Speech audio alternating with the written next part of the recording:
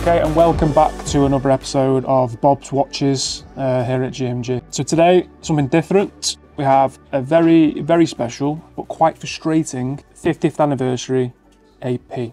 So in front of you now, you have the AP Royal Oak self-winding chronograph. It is the 26240ST. Now the ST refers to the steel case and bracelet. And if you look closely, this is classed as the Khaki dial or the green dial.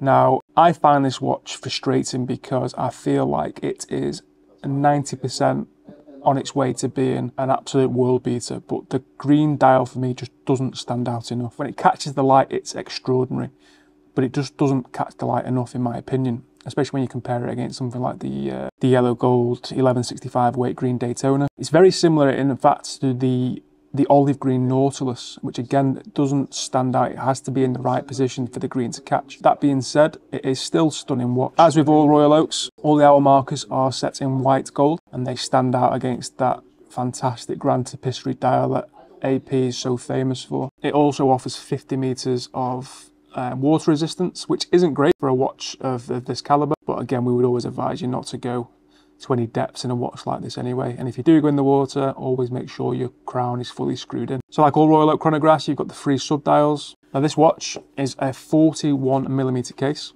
and it has a depth 12.4mm. From a depth point of view, it does stand quite proud. So it's a 41mm case, and for quite a large watch, it's actually quite thin when taken into account. As always, the AP, you get the double folding clasp, and as I said before, this is the 50th anniversary edition of this watch, which means you have the open case back with the 50 viewable on the case back. Now they also do a non-50th anniversary of this watch, but this watch in itself, the 50th anniversary, whilst it comes in steel like I'm showing you now, it also comes in 18 karat pink gold. AP used the term pink gold as opposed to the Rolex's Everose gold. So 18 karat pink gold on a full bracelet. Other dial colours in this range are the black, the blue, the silver. For me personally, I am a big fan of the blue, but like I said, when you catch the light right with the green, it is sublime. It just doesn't stand out enough for me. The 50th anniversary range was actually released in 2022 to mark the 50th anniversary of the range, which means you can no longer get it in 2023. So essentially, the watch has been discontinued.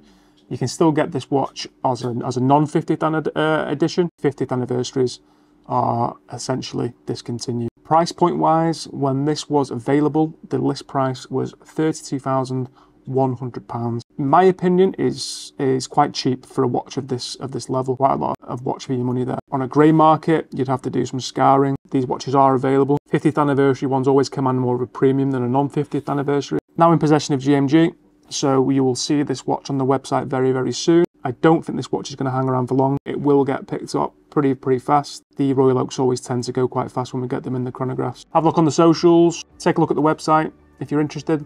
As always, we'll put our numbers on the bottom to get in touch if you want to look at buying this watch. But aside from that, this is the AP 26240ST with Khaki dial 50th anniversary edition.